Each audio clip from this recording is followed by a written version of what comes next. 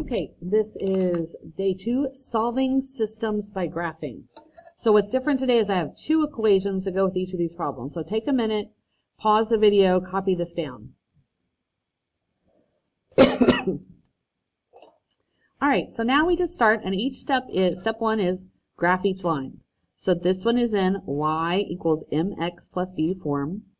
So we went over this yesterday. This is my slope m, and this is my y-intercept b. So I'm going to start with b, and I'm going to graph my 4. 1, 2, 3, 4. And then I'm going to graph my slope is 3 over 1. So I'm going to rise 3, run 1. So starting here, I'm going to go up 3 and over 1. And we can go the other way by just reversing these. Go 1, 2, 3, and 1 the other way, and put my dot there. There's my first line. Now the other one is in the standard form, so we're going to use the covered up method that we learned yesterday. I'm going to cover this part up, and I have 4x equals 8.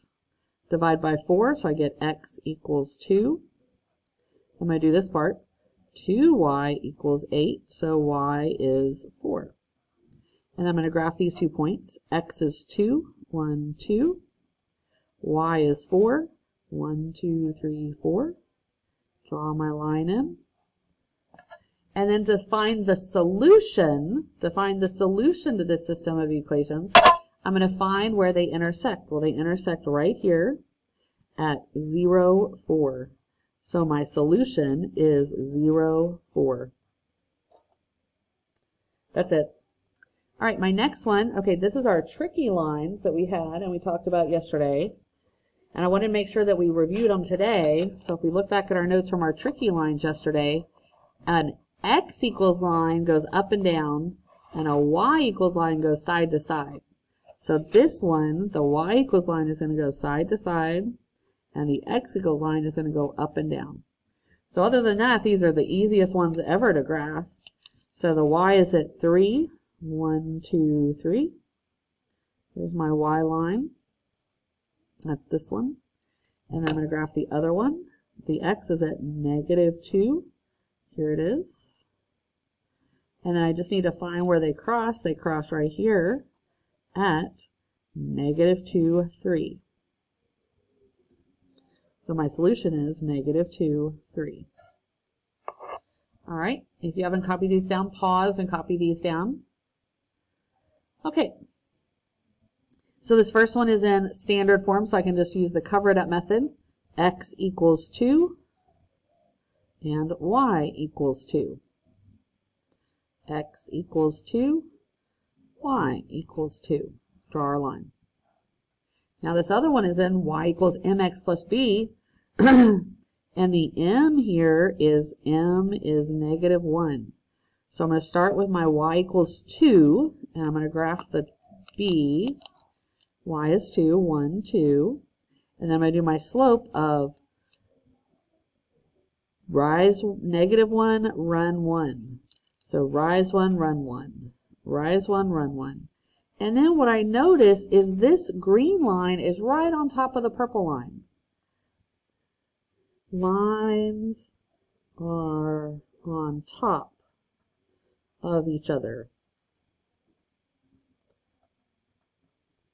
When the lines are stacked up on top of each other like this, the answer is infinitely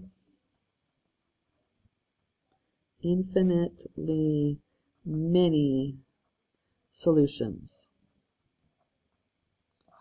It's not all real numbers because it's just the points that are on these lines. Any point on these lines will work. So infinitely many solutions. All right, and our last one here. This is in our cover it up method. So I'm going to start and I'm going to cover this up. And I get 2x equals 6, so x equals 3. Then I'm going to cover this part up. 3y equals 6. So y equals 2. I'm going to graph these. X is 3, 1, 2, 3. Y is 2, 1, 2. Graph that. There's my line. All right, now I'm going to do the other one. This one, if there's no b here, remember that's b is 0.